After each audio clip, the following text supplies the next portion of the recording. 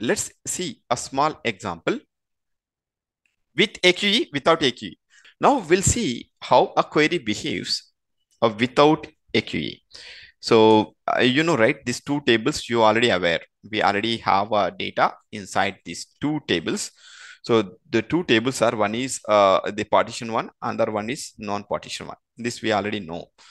How it behaves when we run this query, right? We already saw the performance, the statistics, this query.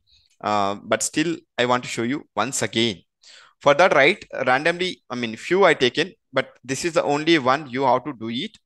For safer side, I disable everything. Okay, because Spark is behaving like anything. Even I disable this, somehow it is still using AQE. So that is why I disabled all the possible settings. So if you see, I made it all are false to check it. Otherwise, if you want to use the same in the same query, you can use again Spark 1.xn X version and check it. You no need to do this. You no need to make these statements like this when you are using Spark 1x version. But when you are using Spark 3x version, so especially to demonstrate this example, we have to disable these settings. Okay, this is just a demonstration purpose, guys. We in general we don't use these settings, but let's execute this plan. Then execute this code. We know that this is the output that we will get it. Just go ahead and see the plan, how it is making it.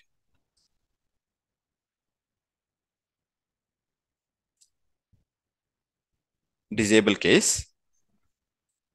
Okay. We will see all the steps. Okay. This is it took 15 seconds and it took 154 ms. This is 15 milliseconds. And then finally it took how much? 47. Okay. Okay. So let's go. If you see, this has used 4 times shuffle hash chain, right? And also, if you notice this data set, we already know that files rate 8. If there are 8, it rate 8. There's no difference. Pruned 0 because there is no AQE in place. So it will automatically read all.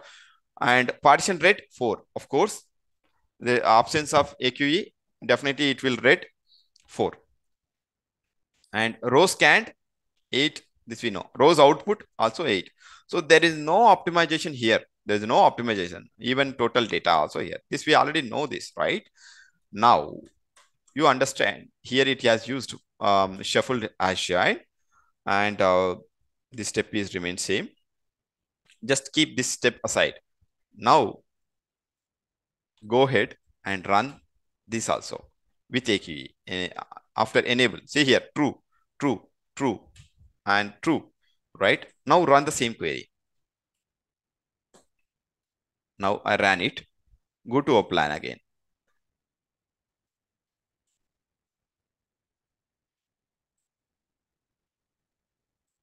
Enable plan.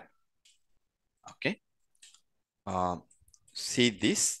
This took. Okay, this is a different one. Okay. How much time it took is. I think we cannot compare the time here, but I will show you where we have to check it. So let's see first. Here we have to go. Okay. If you come from the beginning, yeah, it just read only 1 KB. This we know very well. And then even columns also it reduced. And then it scanned only 2 columns because I know I need 2 columns. And a row scanned only 1 row. And output also it took only 1 output, right? And the partition read it is only 1. Okay. And then files read it is only 1. Files pruned 7. Okay. And now what is okay, time it took 22 milliseconds. All right. So this is the difference, right? With and without AQE. If you go further details, you can also, let me minimize it. Go to execution.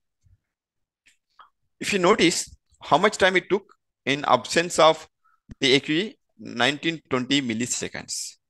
That means might be it is 1.9 seconds. Okay, if my understanding is correct. Okay, and this is the plan. Okay, this is the plan. Right. Now, if you go here, just minimize this.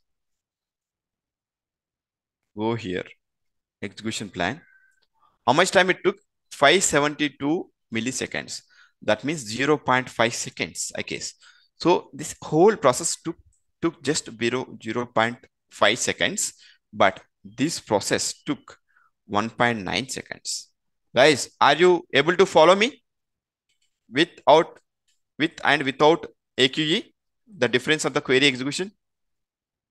Yes. Yes, Naveen.